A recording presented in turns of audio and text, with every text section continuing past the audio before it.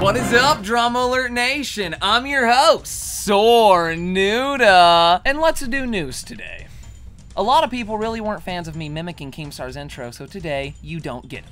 But guys, our first story is huge. So Logan Paul went on Good Morning America yesterday, which we covered here on Drama Alert, and then he proceeded to go skydiving. And as eventful as that day already was, Logan's main parachute did not open. He tweeted out a picture and said this: "Here's a photo of my empty pack after I had to cut away the main parachute because it didn't open. I can tell you, the feeling of the Blue Reserve parachute opening and functioning properly was miraculous. This has never happened to another student before at this school. Logan Paul lives on." And a few hours later, he posted this on his Instagram story. Roll it. Maverick lives to fight another day.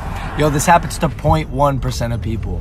Like, my instructor was wearing a 360 camera, so we do have the footage. I'm gonna post the first vlog back, but yeah.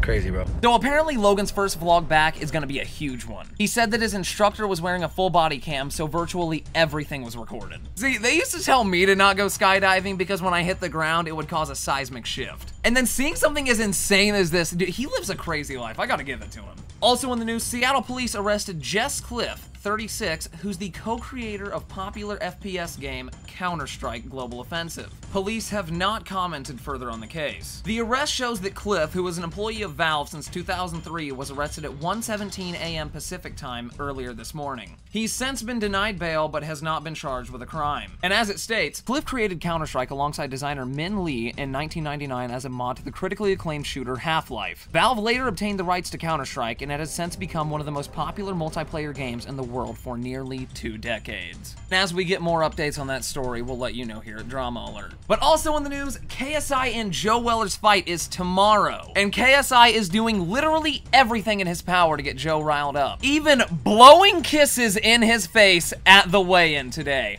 Roll it.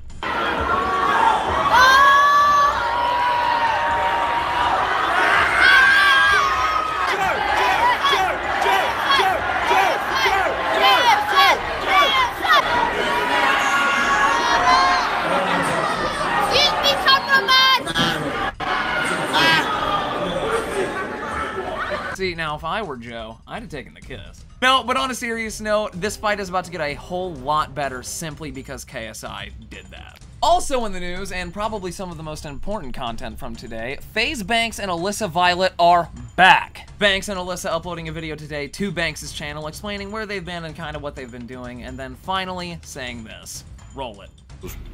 Wait, is this just like telling them that we're coming back, right, baby? Yes. We're coming back, bitches! Yeah.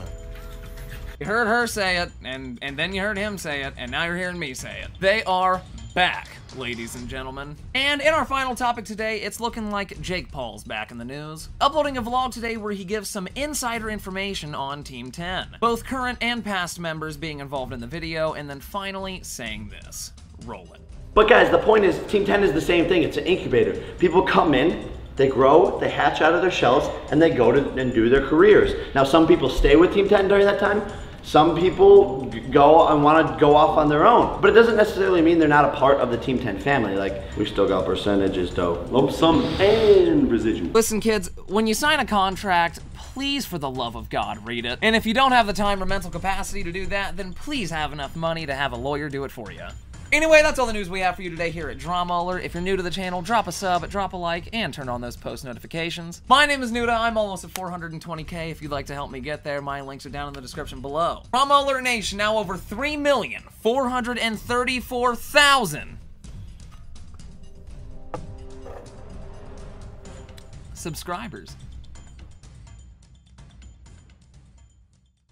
I'm really just trying to get Virgil Abloh to sponsor Drama.